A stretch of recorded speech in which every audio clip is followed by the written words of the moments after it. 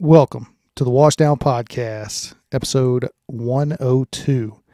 Tonight, James and I sat down and talk with Taylor Wilkinson. Taylor was an EMT who became a paramedic, originally from Wisconsin, ended up in Seattle, Washington, and then all the way to South Carolina. So we had a great conversation, learned a lot of stuff. So I really hope you guys can take away some lessons from this episode. Hope you enjoy it. Again, thanks to Taylor for coming on the show. Like, subscribe, all that kind of stuff. Share it with people. So yeah, here's episode 102 with special guest Taylor Wilkinson. Still am having... So it's recording now. Yes. Okay. We get confused. It's an issue. That's okay. We'll figure it out together. Well, see, whenever we use our regular recording software, we just hit the record button and it's immediately recording. But with Zoom, you push the button and sometimes there's like a 10-second delay and it's not recording until it tells you it's recording. So like we were doing one. Started and then you're like, yeah. So we're doing one and we're like 10 or 15 seconds into a good conversation. And then all of a sudden you hear recording in progress and it didn't get any of what we had talked about. Great. Perfect. So Taylor, welcome to the Washdown podcast. Thank you. Thank you for having me. Yeah, of course. Why don't you start? Tell us a little bit about yourself, who you are, what your favorite color is, credit card number, all that information. Well, my favorite color is teal. I'll start with that. But my name's Taylor. I am a paramedic, still working as a paramedic, kind of. But I grew up in Southwest Wisconsin. I had a quarter life crisis at 23 and moved to Seattle because I loved Grey's Anatomy and I wanted to work EMS there. And then I got there, and after 5 years, I was like, this is not Grey's Anatomy at all. So then I had my second quarter life crisis, which took me here to Charleston. Yeah. I'm not super familiar with that show, but I think it's set in a hospital. Is that correct? It is. Yeah, absolutely. But then now they have a spinoff called Station 19. Oh yeah. I'm well aware of Station 19. Uh-huh. Terrible. It was like my weekly comedy show when I lived there. Hollywood has done... I'm not going to get on my soapbox. They've done more of a disservice to EMS, fire, the police departments, the military than any of the bad press that we could do ourselves. Oh, absolutely. And I've said that people ask me all the time. They're like, why do you think people are leaving EMS? And one of the things I always say is it's so glamorized. If you see it on TV or movies or whatever, it's so glamorized. Like, oh, we go out there and we do all this cool stuff and we're so badass. And like, that's just not how it is really anymore. And people get into it. It was never like that. Yeah. Like, this sucks. Like, I don't want to do this. Like, I'm not doing anything cool or exciting. And they just don't want to stick with it. That's one reason I always say, like, I feel like people are leaving. What got you into EMS? So she just said Grey's Anatomy. Grey's Anatomy, no. I was in EMS before I fell in love with Grey's. I initially started out volunteering in a very rural community in Southwest Wisconsin. And I was working nights in a nursing home. I know. As a CNA, and my charge nurse. Oh, the arch enemy of the paramedic. Gotcha. Yeah. Yes. The never my patient. I don't really work here. Yeah, I've never seen this patient before. Yeah. Yeah, and the classics. Yeah, I like to think that we were not at all like that, but maybe I was wrong. But she was a volunteer EMT, and she was like, "Oh, like, come try it. We need people, whatever." So I went and did one ride, and my very first call was a child not breathing. And I was literally shitting my pants, if I can say that on here. I was I'm not getting in that ambulance. You guys have fun. I'll go on the next one. And they drugged me in. And the whole time I was like, literally shaking. I'm like an 18-year-old kid that's never seen anything in my life. And it luckily was just a mucus plug and a trach, but like we were able to resolve it fairly quickly. Not a big issue. But they like parents are at the door, they're screaming, they're freaking out. I don't know why, because their kid had a trach, but I guess they had never had this happen before. But they just like went in there super calm. Someone went and started reassuring the parents. Everyone else went to the child. And I was just like, this is incredible. Like we walked into absolute chaos and panic. And within 5 to 10 minutes, everyone's like calm. There's no longer an issue. And we're like, have a good day. And went home. And I was like, that was really cool. I want to keep doing that. But you know, rural Wisconsin, very low call volume, was not exposed to much. And then that's when I fell in love with Grays and was like, I'm going to go to Seattle and do this. I think that's one end of the spectrum to the other. 100%. Yeah. So were you at King County then? Yeah. Well, so I worked for AMR King County. Okay. But we held the contract with Seattle Fire Department as well as some other area fire departments for all their BLS contracts, or okay. I'm sorry, BLS transports. So my very first shift was a downtown night shift, and I don't think my jaw left my lap for a week. I was like, what is this? What are these people doing? Like, what is this place? We're here in the Kansas City metro area, and a lot of EMS protocols and thought processes are mirrored quite closely to King County. They've always had pretty progressive protocols that I think are pretty neat.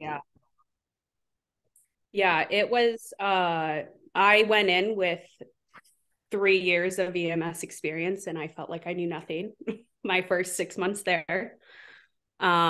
It was definitely a fast learning process. And you really had to catch up and be on par with them very quickly. So you left Seattle, went to the Charleston area. Mm-hmm. Tell me about your time while you were in Charleston. So I worked for Charleston County EMS, which is fantastic. I would never leave there to work EMS elsewhere. I said that from the beginning. But huge coverage area, very high call volume, low staffing. This, a tale as old as time with EMS these days everywhere. It's not unique. Yeah. It's not anything that they're doing. It's just how things are. Well, can't get butts in seats. So right. We had keep butts in. Yeah. Well, that's the generation before me is mostly gone away. They've all retired, whatever. But we didn't, and it's nationwide, we weren't proactive on our hiring. And then whenever you have the pandemic come along for going on 3 years, you're not hiring because you don't know how to put an academy through or how to do this or how to do that. Well, you're still losing people because you got people that are going, I have had enough of this. I'm out. And now we're seeing the results of that nationwide. Absolutely. And that was the thing too. When I came in, I started at Charleston. It was June of 2020. So heat of the pandemic, right at the beginning, I got thrown into like a 4-day accelerated academy, essentially. Like, look, like we don't want you guys in here any longer than we have to.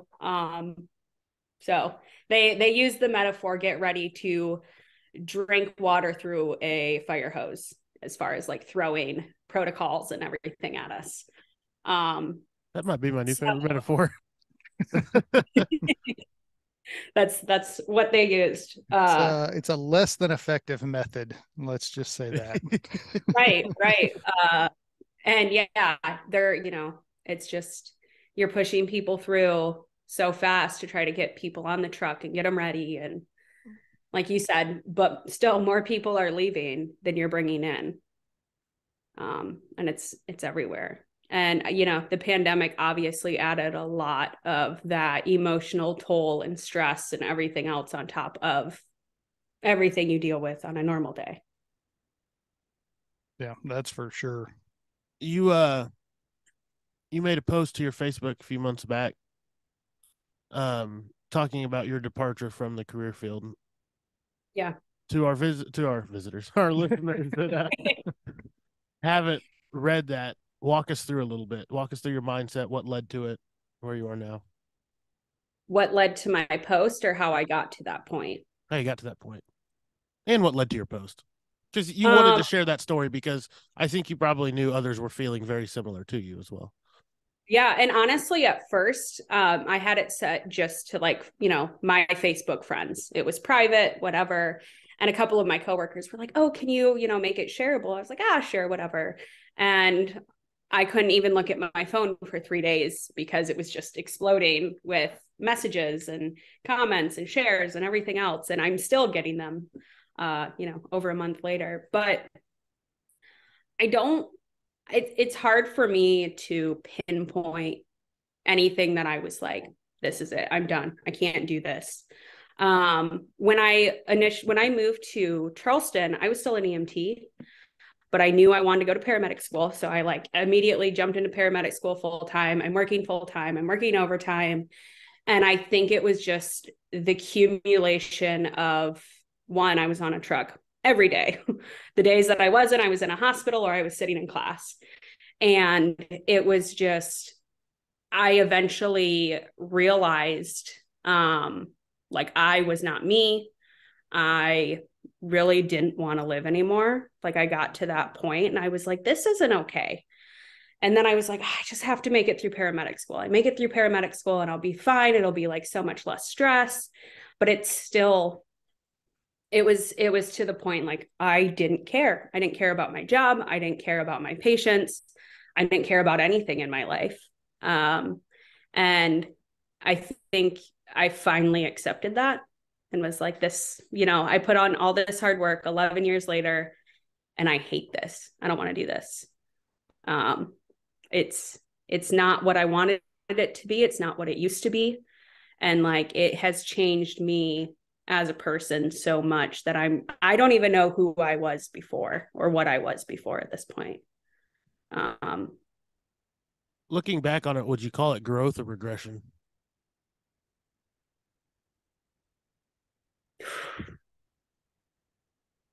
I think growth, really. You know, for me to recognize that in myself, I think takes a lot. There's too many people in the field that don't. And they're burnt out and they're poor providers and they make poor decisions and they're not pleasant to their patients. And I've worked with plenty of those people and I hated it. And I did not want to become that person. So do you think there are steps that you could have taken along the way to I think get you to not be at that point? Like, you could have handled some stuff better, absolutely. you know, like maybe not work so much overtime, or, There you go. that kind of stuff. Yeah. And that's one thing. He's gonna look at me right now and try and turn this back on me, and I'm not gonna acknowledge him. So please continue. Don't look at him. Yeah. I'm not here. These aren't the droids you're looking for. Yeah. So no, but you raise a valid point, and it's something that we've talked about on the podcast a bunch. Of, we do a lot of this stuff to ourselves because of the mindset of, okay, well, we're short staffed, so somebody needs to work. Well, okay, I've worked 48 hours straight, but I'm going to go ahead and work that 96 because I know so-and-so's out on COVID or has a bum leg or whatever, but that ambulance needs to keep running. So I'm going to do it. So before you know it, you're working every day, you're going to school every day, you're doing whatever, and you're not sleeping, you're not eating correctly, you're not working out like you need to. And all of that stuff takes a toll on your mental health. And it's not something that you can just say, okay, well, I just won't work overtime anymore. You need tools in place, because you got to fix what, I mean, I don't like to say broken, but you're at a point whenever you get to that point where it's not just stop working overtime and that fixes the problem. You know what I'm saying? Oh, absolutely. And that was the thing too. When I moved to Charleston, I was so excited. I'm starting this new place. I'm going to paramedic school, and I didn't know anybody here. I literally was here on vacation and was like, I love it here. I never want to leave. And I applied and got hired and I literally packed what I could in my 4Runner. If it didn't fit, it didn't come. And I moved here. So I was like, I'm just going to work a bunch. I'm going to get a bunch of really good experience, like ALS experience, and like really jump into it. And it just never stopped. I started school.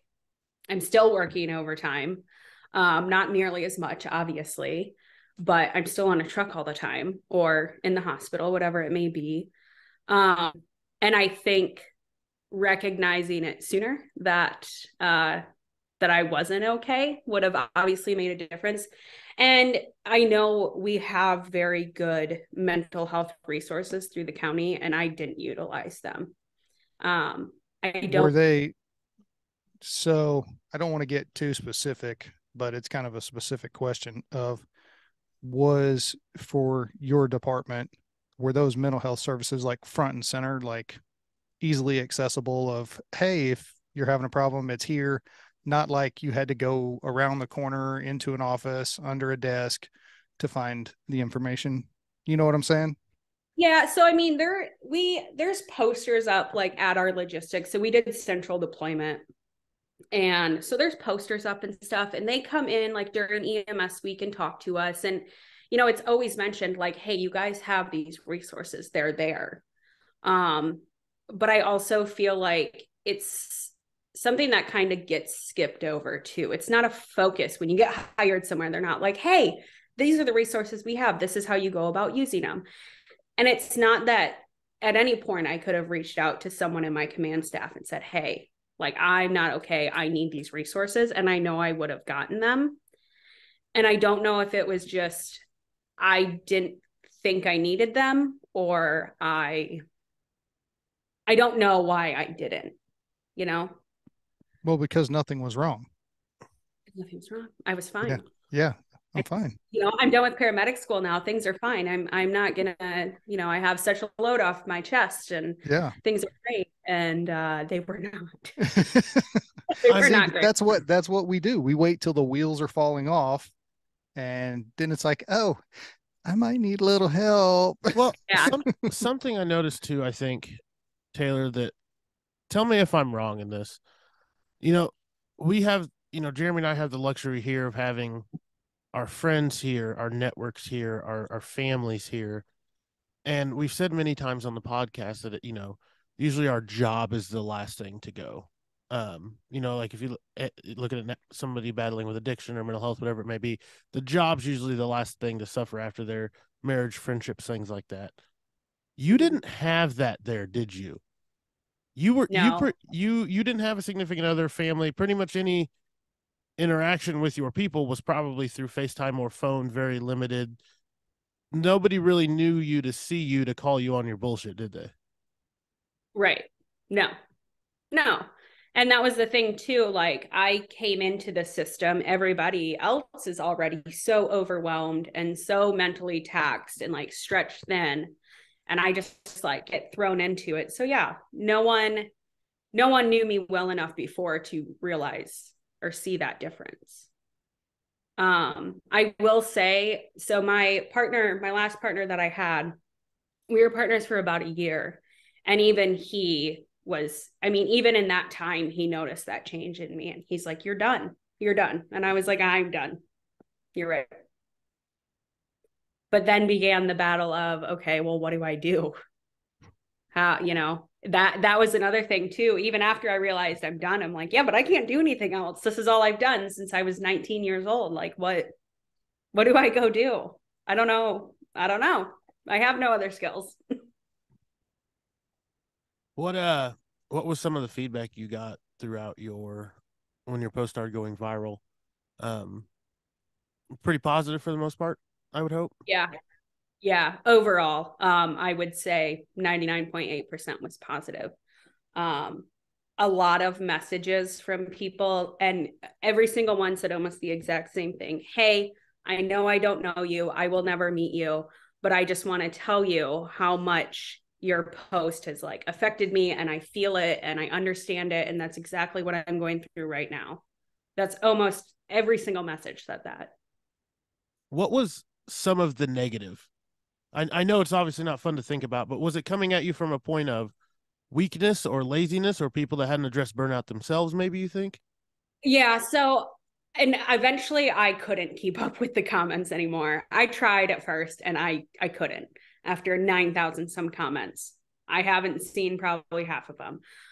The few that I did see were all pretty much, again, the same, just like, oh, suck it up, blah, blah, blah. Like, oh, you know, you need to be tougher, stuff like that. Like, quit whining, quit being a baby. This is what EMS is. And it's not. And that's what drives me crazy. It shouldn't be. You know, that's a point. You said, they say this is what EMS is. You're right. They're both right.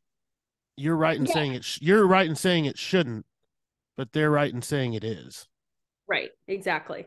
Well, and I think this is my own opinion, but a lot of people making those comments probably at the height of their career before were running 5 calls a day, 10 calls a day, whatever.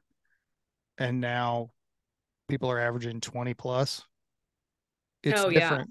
Yeah. It's different. And it's not, you know,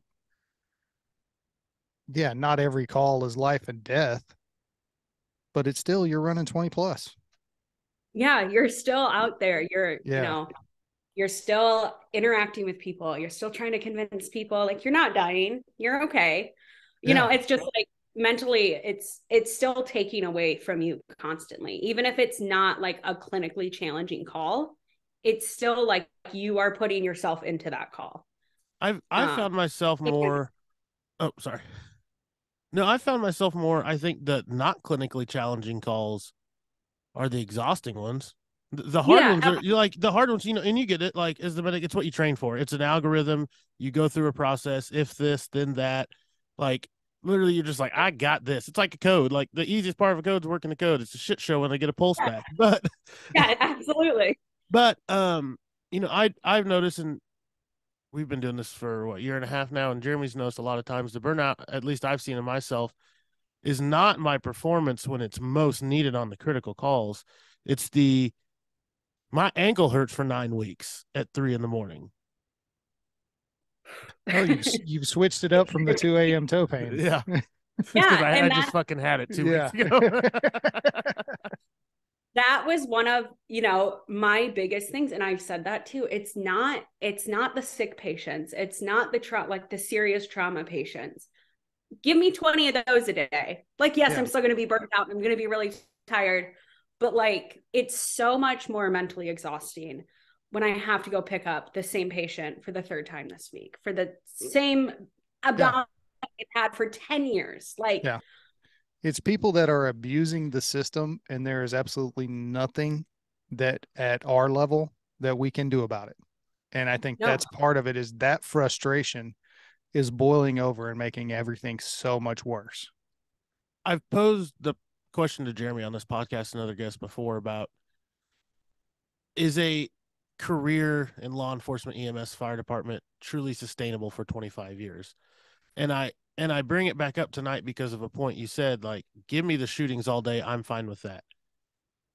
You as well as me, as well as Jeremy, we thrive in chaos. That is our happy place. We do well in it. But that's not healthy. No, normal people aren't like, oh, I've got this. This person's shot in the chest. Great. Easy. Let's do it. You know, normal people don't thrive in that environment. Yeah. Like, it makes you like, it's one of those things where you're like, God, give me the shit. Okay, well, that's great, but you're not supposed to sustain it for that long, but I can do it. Well, okay. Well, but here's what I'll say to that. I think personally, I think you can do it, and it is sustainable if you take the steps to make it sustainable. So you take care of your mental health, you take care of your physical health, you get enough sleep, you eat right, you do all of those things, And then is it going to affect you? Absolutely it is. That is, you will not be the same person when you retire at 25, 27, 32 years that you were whenever you came on. Doesn't mean it's going to be worse, doesn't mean it's going to be better, but you won't be the same. But Right. if you don't take those steps, which is what we're seeing by and large, well, I won't say by and large, because I think that a lot of the younger generation, the just coming on 1, 2 years, 3 years, 4 years, I think they're more open to taking those steps. So maybe they won't have the problems going forward that a lot of us older people do. I can say that. I don't know if that's a fact, you Well, know? and I think obviously just recognizing that mental health is a real thing, um, and Yeah. it's being more accepted, and seeking help isn't seen as such a weakness as it was maybe even 10 years ago. I think that does make a difference. I think for me, I got so far into it that I didn't know how to sleep and eat right and exercise. And, it was just like, nope, I'm like, got to be a paramedic, got to be a paramedic. I got to work. They have all these open shifts. We need trucks filled. Like, and I didn't know how to pull myself out of that. Yeah. Well, And that, so I couldn't take care of myself. yeah. Well, and that goes back to the self-care and, being aware of that early on. So you want to set your people up for success, right? So that should be day one of whenever a new person comes into the career field of, hey, this is what you're going to face. These are the steps you need to take, or these are some things you need to do, and you need to make sure that you do them. And we need to be hammering that point home whenever we get people in the academy, whenever they're brand new coming out. That's something that we can't skip over, Right. and it's being skipped over. Yeah. And again, like I am not at all blaming my department by any means. And again, it was mentioned, hey, you have these resources. Here's a little flyer about them, some little cards you can take. But like, that's it box really, checking. no one, and I think it would have made a difference had someone sat me down at some point and been like, are you okay? Because when I still get asked that question, I'm like, no, I'm not okay. I'm trying to be, and I'm trying to figure out how to be. Now that I'm like at a place that I feel like I can try to figure it out.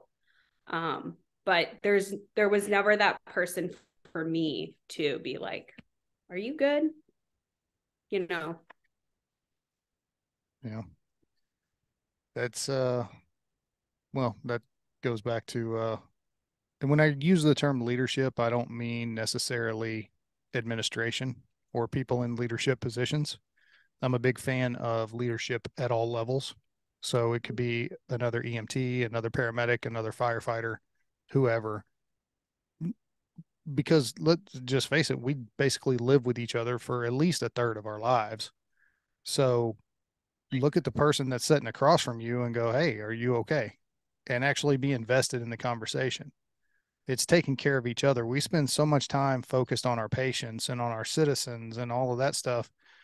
We put ourselves on the back burner. And that's really probably part of the biggest problem is we don't take care of ourselves because we don't feel like, well, this is my job. This is what I signed up for. But it's like if you're running a car without oil, how long is it going to run? You got to change the oil. You got Yeah. to put gas in it. And if you never put gas in it, then it's going to burn up and burn out. Yep. She's like, why are you attacking me? I'm not Yeah. attacking you. I'm not. I No, promise. And if it's coming really off that way, I apologize. I am not. I not at just, all. it's one of those things, and it burns me up about him and how much he works and how much he does. And we've had the same conversation so many times of, dude, you can't go 1,000,000 miles an hour all the time because eventually you're going to hit 0 miles an hour and that stop is going to hurt bad. Taylor, let me ask you this. Mm-hmm. I know why you became an EMT. You made that clear. Why did you become a servant? You want my honest answer? Mm-hmm. I didn't. That's not why I got into the field. To be, I guess here's, and this goes back to me feeling like EMS is so much being at just these helpless people at their beck and call. And that's not why I got into this. I didn't get into this to take you again to the hospital for the third time in 3 days for the same thing. I am not here to coddle you and baby you. And I didn't get into it for that. I mean, I think I got into it initially too, like the adrenaline. This is cool. This is fun. I didn't sign up to be a servant to helpless people. Fair.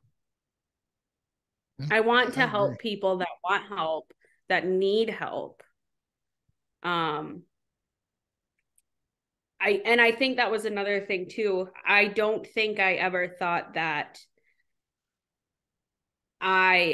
this would become my life, that this is the only thing that matters to me, or that I'm invested in, or that I want to put time into.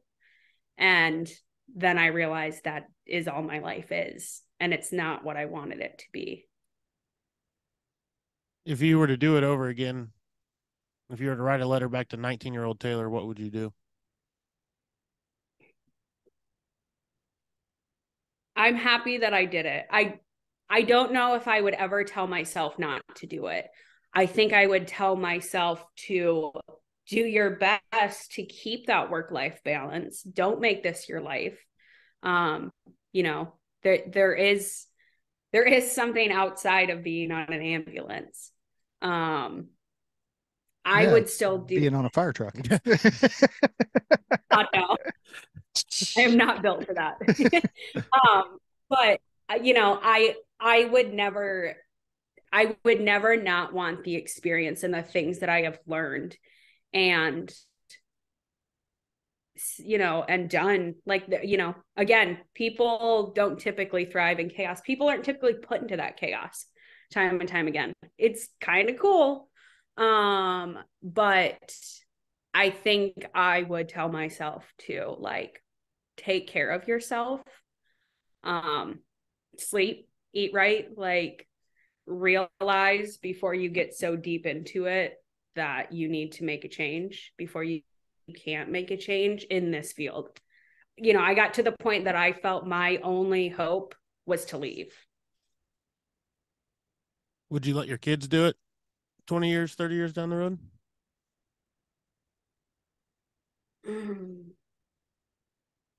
Yeah, I think I would. I, again, you know, knowing what I know now, would probably stay on top of them about, like, hey, are you taking care? Are you okay? Are you taking care of yourself? No one else in my family has ever done EMS. I'm the first one. You're the black sheep. Yeah. Well, yeah, in many ways. But, you know, I think I've learned life skills and just things in EMS that I wouldn't get anywhere else. But I wouldn't take it back. It would be hard to watch one of my kids put themselves through it. But I guess knowing what I know would maybe be more comfortable with it, if that makes sense. Mm-hmm. Like, I know the signs to look for because I've been through it, and I've watched my coworkers go through it, my friends go through it. Yeah. So what are you going to do with those lessons that you've learned? What are you going to do going forward? I still don't know. I've been having this crisis since I got off so I'm still part-time on the truck. It's like a toxic relationship that I can't, like, fully leave. I know it's so bad for me, but I, like, still need it a little bit. So I work like 3 shifts a month. And I'm working as a paramedic in an occupational health clinic. And like, it's super easy and it's low stress. And like, I work a 9 to 5, I'm home at 5:30 every night. Like, I'm really enjoying that structure and like just trying to get back into a normal routine of life. Like, I'm still definitely working on that, but it's obviously not what I want to do. And I'm currently going through that crisis of like, well, what am I going to go do? I still don't know. I don't know if I even want to stay in healthcare, but I'm like, I don't know if anything else is even interesting to me. Yeah. It seems like usually one of two things happens, at least from what I've seen, is people either will leave and go to a different department or municipality and do the same thing for a little while. And then, whatever, sometimes a change in scenery is enough for them or whatever. And then sometimes it's people will leave and they are completely out of the career field. Then they're doing truck sales or it's driving a forklift or whatever, Oh, and but trust me, it's something totally I was different. about to pick head lice out of kids. One thing I got about it's like $35 an hour to go comb lice out of kids' heads. I was like, yes. Sign me up. How is that even a thing anymore? I don't that clearly I don't know. Obviously. Not an issue. Yeah. Yeah. And I said, once I started coming to the realization that I did not want to do this anymore, I thought about other departments. I looked around. I looked at going to a fire department, but working as a paramedic. And I was like, I don't want to leave here to go do this job somewhere else. I love Charleston County EMS. I still do. I just don't love the job anymore. And so, yeah, that's still where I'm at. Like, I don't know what I'm going to go do. I really don't. I mean, at least you're honest though. Yeah. We've talked about, we've had guests on before and Jeremy and I will talk about afterwards. Like, they got it together or they're not quite there or they're still on their journey. And, with you, you're still on your journey, but you've acknowledged that you're still on your journey. Mm-hmm.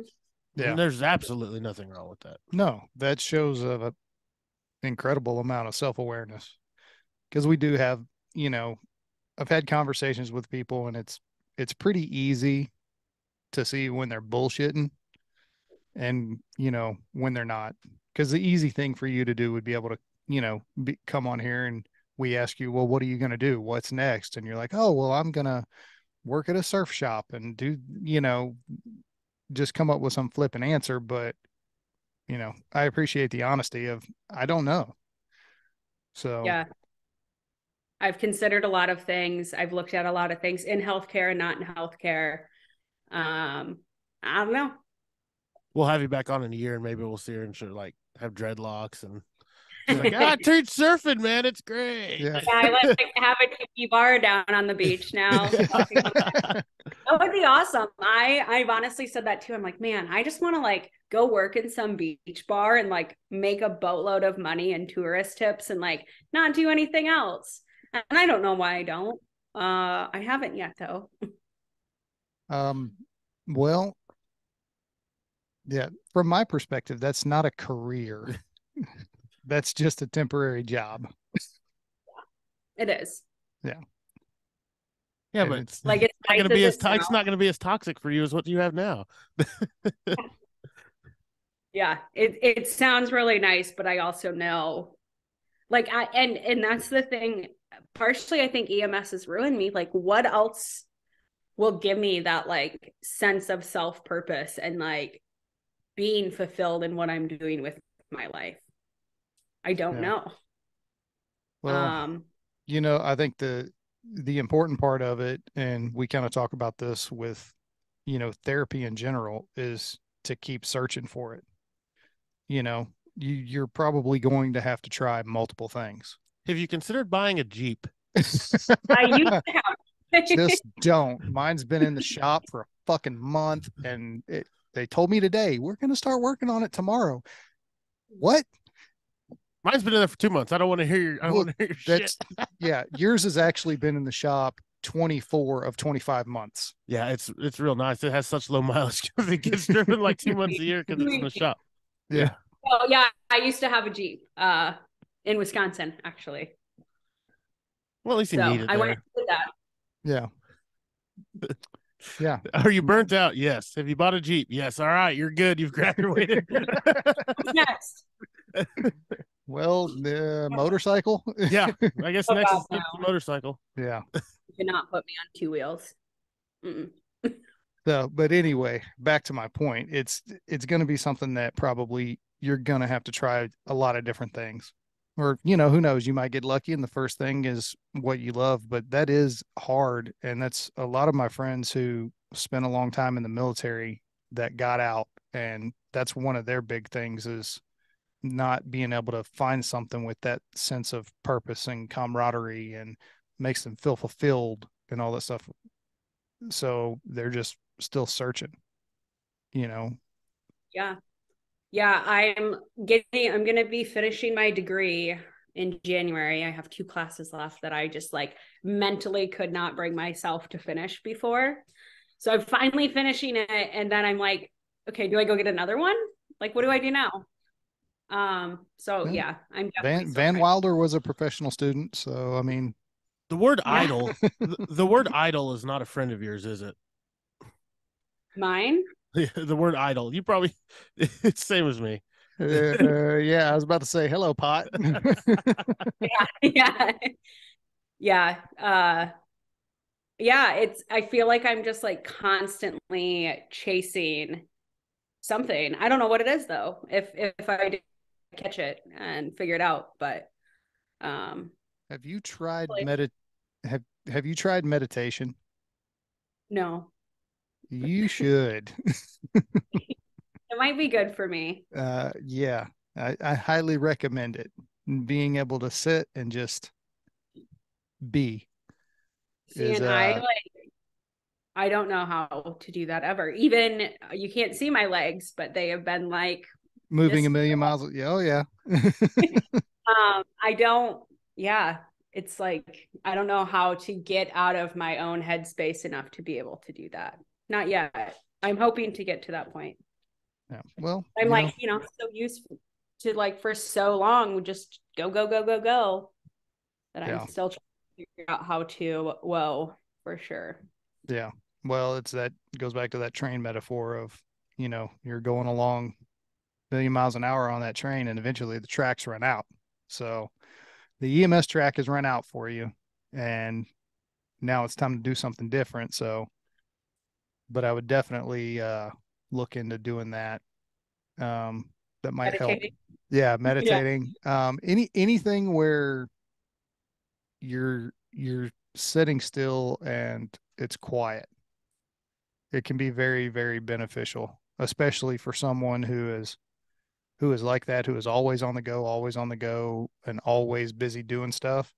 Being able to sit and just be with yourself can, yeah, can be very, very beneficial, and it can help you clear your head, get you thinking about things in a different perspective. I'll tell you this though, Taylor, for someone that tried it, it is not at least for me, it is very hard to slow down and reflect on things that you aren't always proud of or happy of. And I know for me, the quiet sometimes is my enemy that I made myself. Yeah. So I'll caution you, if you ever do try it, you are not going to have a good time the first few times. Good. Thank you.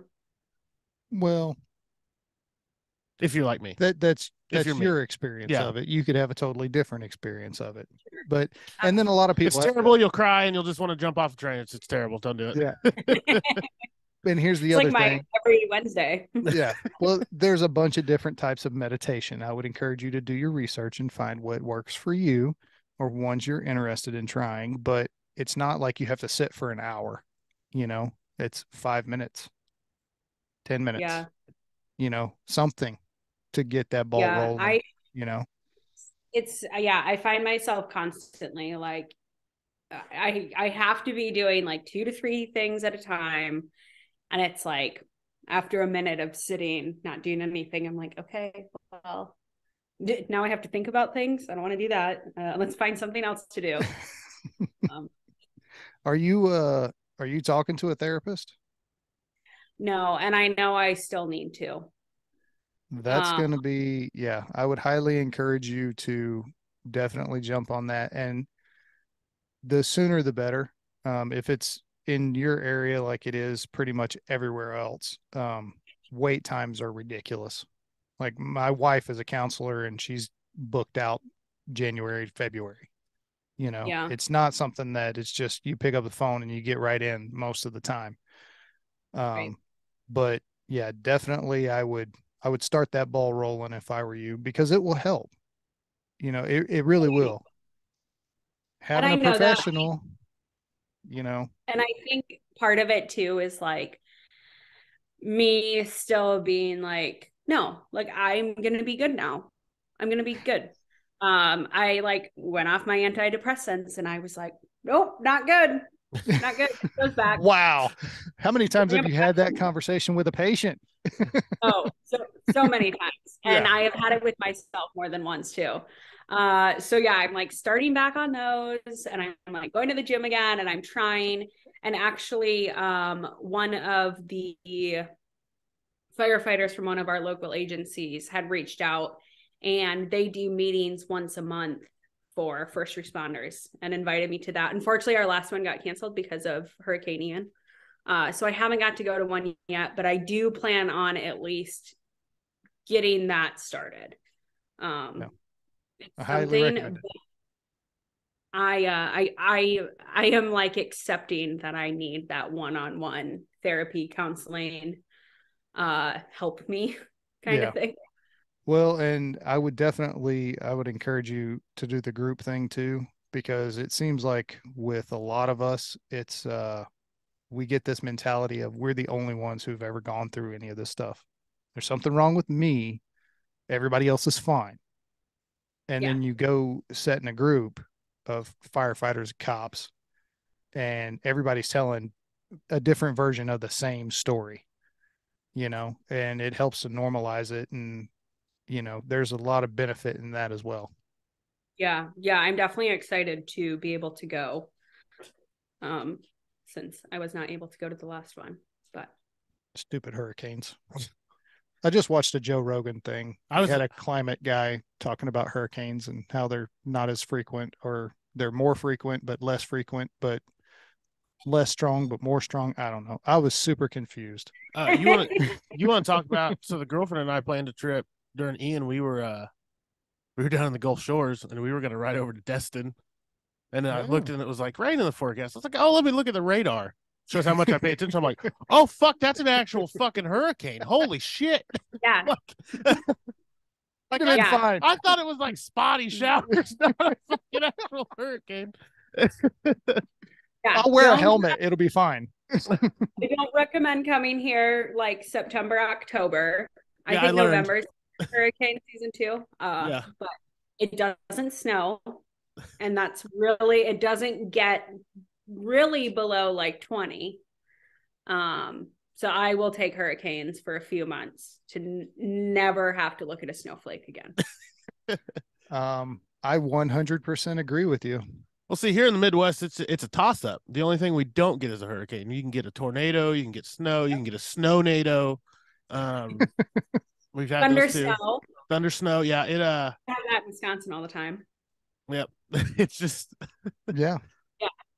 And it's like super miserably hot in the summer and like extremely frigidly cold in the winter. Yeah, it's like, not that hot here. It's the humidity that sucks. Oh, go fuck yourself. Humidity. There is no humidity here. It's the wind. It would be. So you get all the Midwest shit. Like, it wouldn't be that bad if it wasn't for the wind. All the time. Yeah. So I grew up in Louisiana, so it is not humid here. And yeah. Like now, it's 70% humidity. Oh, it's so bad. Yeah, no, it's 120% humidity and 97 degrees. Yeah. But at least here, like, that's what you're getting all summer, right? Exactly. In the Midwest, like Jamie said, it could be snowing in April. I don't know what's happening. It snowed on Cinco de Mayo a few years ago. Nope, It's not. It's literally snowed, and I've rode my bike in the evening before, and it's nice. Yeah. Like it. Yeah. I can't do that anymore. I'm like a house plant now. I need sunshine and heat. Stability. Yeah. Yeah. I need to know what's coming. Hurricanes, I have days to plan for. Tornadoes, seconds. Taylor, did you in the last couple of years, did you find yourself turning to anything to help cope at all? Did you have any issues you noticed with alcohol or eating or anything that, looking back, you're like, oh, probably could have done that differently? Oh, I'm a food person, 100%. It is one of the few things that brings me joy. And I used to be a big drinker. I'm not anymore. I was a smoker. I'm not anymore. So it was food. That's definitely what I turned to. And that's another thing too that I'm finally, and I would say even within like the last few weeks, I'm like, wow, this is an extremely unhealthy relationship and obsession with food. Because one, it gives me something to do. All I have to do is sit here and think about eating this food. That's it. I don't think about anything else. I don't have to do anything else. And you always feel bad about yourself after you eat all this food that you shouldn't. Or till you have to put on your fat pants or your fat pants. Oh yeah, that was another reason I had to get out of EMS. I couldn't button my pants anymore, and I was like, well, I can't order new ones. So So I'm done. I really couldn't button my pants, but yeah, it was a rough last like 6 months in EMS. I was like, and I'm realizing that yes, that became my coping mechanism. Was all I have to do is come home and eat whatever I want and not do anything else.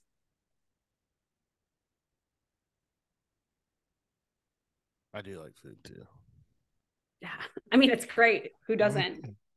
Yeah, I'm not gonna say anything. Especially if you're in the South too. Like it's just better there. Yeah. I had 6 donuts yesterday. But I do understand that, like, I'm not fucking getting new pants. I do understand that. Like, I'm not doing it. I refuse to get new pants. Because if you get new pants and those get tight, then you're just like, I hate my life. Fuck it. And it's such a revolving door too. You're like, well, none of my pants fit, so I might as well eat more. I'll at least she be speaks happy nothing but the truth. Yeah, that was definitely my thing. Hardcore. Well, Taylor, seriously, it's been a blast having you on. And, like Jeremy and I said earlier, it's nice to just hear the honest, I don't fucking know. Like, there's nothing wrong with that. Yeah. Final thoughts going forward. What are some of your final thoughts from this episode? I need to meditate and not eat so much.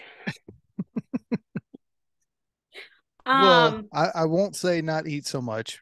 Just eat the right things. Yeah. And they don't taste good. They don't Jeremy. bring me joy. Broccoli is not exciting to me. I want 6 donuts. Well, I mean, you could do broccoli. We're friends now. Sorry. You and I are friends now. Broccoli with crushed red pepper and honey. Not a donut. It's not a donut. No, it's not a donut. But it's still whatever. You think you could shape it like a donut? I bet you could. Give us the evidence and then get back to us, because I'm on her page. Yeah. Can you also make it taste like a donut and smell like a donut? Yeah, I don't know about that. No, it really is. Again, like you said before, I am definitely very much still on my journey of not only figuring out how to get back to like a mental headspace where I feel okay with me and what I'm doing in my life, but also like, what am I going to do in my life? And it's another reminder that I'm not there, this episode and talking to you guys, and that I still need to work on it. And I need to take more steps to get where I want and need to be. So I do appreciate that. Yeah. Great. Just look at it as tools in the toolbox. Yeah, absolutely. Let's just put more stuff in your bag, more things you can pull out and use. We'll have you back on in a year. What do you say? All right. We'll see. Maybe I'll be coming at you live from, again, my beach bar. Who knows? God, is Taylor drunk for this episode? Shit. Sounds like we'll have to do that one on location. Yeah, we're gonna do that one. Oh yeah, 100%. I'm here for. I have a spare room. You all can bunk up. No, he snores so bad. Oh yeah, he can't. It's not even funny. It's because of all the stress, Jeremy. Right. It's the stress. We can get you a CPAP while you're here. I know plenty of people who use them. We'll get you one. Yeah, we have a running joke that you should be as soon as you graduate the fire academy, you should be issued a CPAP along with your turnout gear and all of that stuff. That should be one of the things that you just get furnished with. Your SCBA should just double as a CPAP. There you go. I like it. Somebody should do that. See, I am that patient though that she knows. That's what I'll do in here. Yeah. Maybe, do you have a CPAP? That'll be my new life. Getting firefighters to wear CPAPs. Yeah, let me know how that goes. We are the patient. Do you have a CPAP? Yeah. Do you wear it? No. Yeah. I haven't seen that thing in 3 years. I used the hose for a funnel because I was out of one when I was fixing the car. Yeah. Yeah. The mask works real well. Oh, Jeremy, final thoughts. Oh, that means what? You get to close the show. I've just accepted it at this point. Good man. Taylor, thanks so much for coming on and sharing with us and being so open and honest with us about where you're at and where you still, you want to get further on.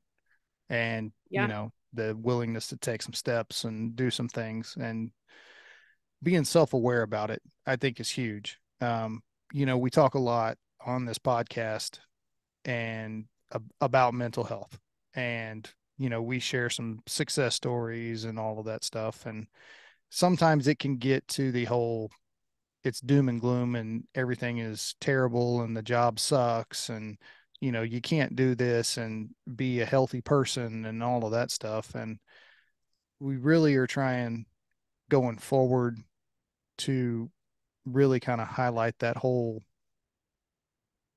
you can do the job, you can be a healthy person, and if you want to leave the job, that's fine too, and being self-aware enough to go, look, this isn't for me anymore, and going and doing something else and continuing on. The thing that irritates me, one of the things that irritate me the most is whenever someone has an issue like this, like they've got PTSD or depression or something like that, people tend to write them off and you become the diagnosis, of, oh, you've got PTSD, so you're broken and you can't ever do anything ever again. That's 100% bullshit. Mm-hmm. I mean, if you break your leg, you either get put in a cast or you go have surgery or whatever, and then you're better, you heal up. Unless you're a horse.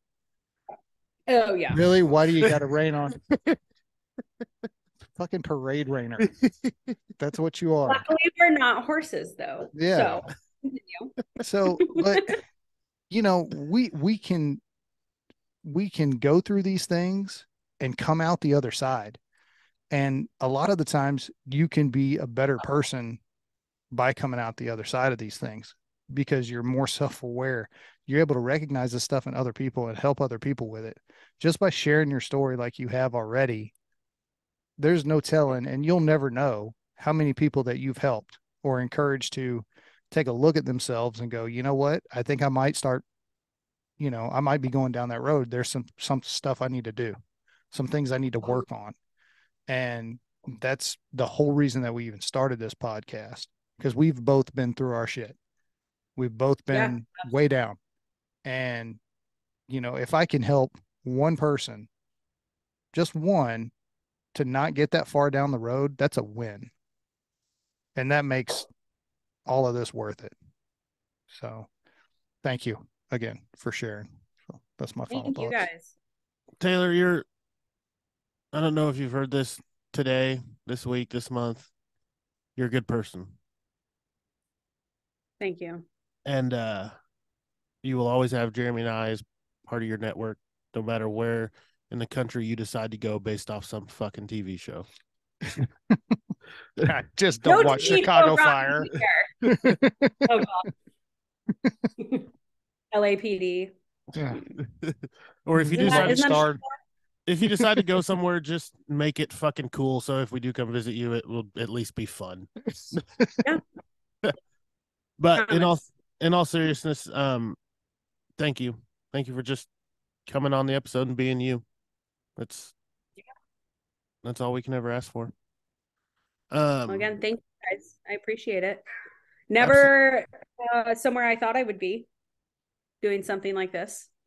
So first for everything. Yeah. Who knows? Maybe you'll start your own podcast. Yeah, probably not, but maybe. Ask me later. Yeah. There you go. Well, everybody, thank you for coming to the Washdown podcast tonight. Like we've talked about in every episode and so many times tonight, if you're struggling, reach out. There are resources available that sometimes they're right in front of your face, sometimes they're not, but just search hard for them and they are always there. Oh crap, what was the other part? I was doing so good. So I never closed the show, so I was trying. No, you're killing it. If you know somebody. Oh, if you know somebody that's struggling, reach out. I felt like there was something else you said. Do you happen to post like the National Suicide Prevention Hotline on anything? Occasionally, well? yeah, it gets posted sometimes on the show notes. Not all the time. That's 988 for everybody if you're struggling. So yeah, if you know somebody that's struggling, reach out, let them know you care. That was it. That was it. You're doing so good. Keep going. Yeah. So anyway, thanks, Taylor. Thanks everybody for stopping by. And we'll see you next time.